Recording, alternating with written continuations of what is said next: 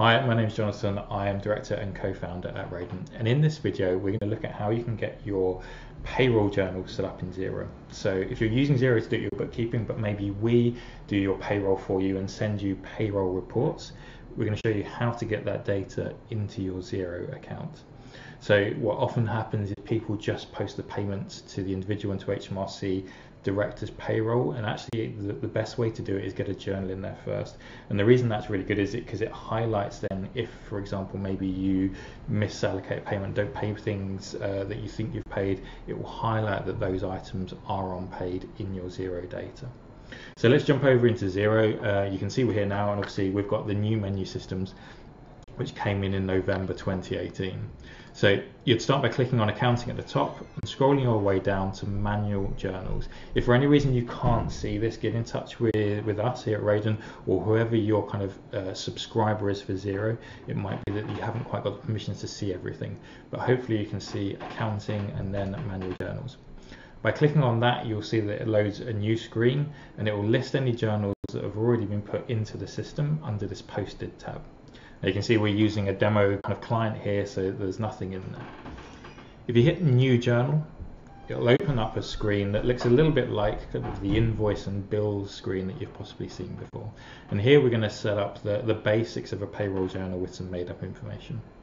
Now what we'd normally do is maybe we'd call this payroll and then the month we're dealing with. So let's put in February 2019. You put in the date, normally the date that your payroll runs. Some people like to put it as the first of the month, so it's always in the reports from the very start of the month. It's entirely up to you. In this, we're going to put through that, let's say our payroll is paid on the 25th each month. So we're going to put that in there. Then we need to break down the payroll journal into the different sections. So we've got the cost to the business, and this is what hits your profit and loss report. So that will be the gross cost of employing people. That goes on the left hand side, this debit column that you can see in front of you. On the right hand side, we've got the credit column. The credit is effectively who you need to pay. So let's get started. So we'll start with gross wages here. And we're going to put this into our balance sheet, and it's going to go under the salaries code. Now sometimes you might split this out and have directors separately. That is kind of often something we would recommend, but for now we're just going to try and keep this one really simple.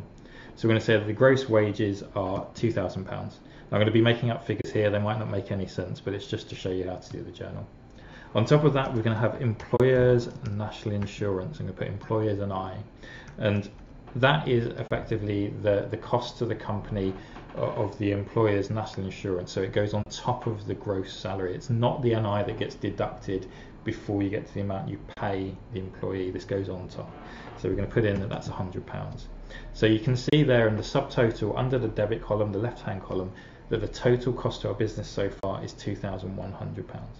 Now with auto enrollment and generally in pensions, you might have a pensions cost too. So as we start typing in pension, you can see with all of these, as I start typing in what it is I want, Xero will pick up the items and the kind of ledgers, the lines, the categories, whatever you want to call it, that might be most relevant. So this is pension cost. Again, I'm going to put in £100 here, keep it nice round figures. So now we can see our total cost to the company is £2,200. So where do those things need to be paid? So what you first have, possibly the most important one in most people's eyes, is the net wages. So the net wages is the amount that actually needs to be paid to the people you employ, to your team. So we're going to make up some figures here, and we're going to say that the net wages that need to be paid after the deduction of income tax, employees NIC, employees pension contributions, maybe student loans, is £1,500. That's the amount we have to pay to the individual. Then you have PAYE or income tax. I'm going to say here that the amount we need to pay HMRC for PAYE is going to be, sorry, a bit less than that, £350. And we have national insurance, and this is going to be both the employee and employers and I. So you can do these as separate lines if it makes it clearer for you, but we would normally group them. So you can see that on the second line we've got £100 of employers national insurance, and we're going to assume here that we also have £150 of employees national insurance. So that's essentially what you're paying to HMRC on behalf of that employee. we're going to call this line NI.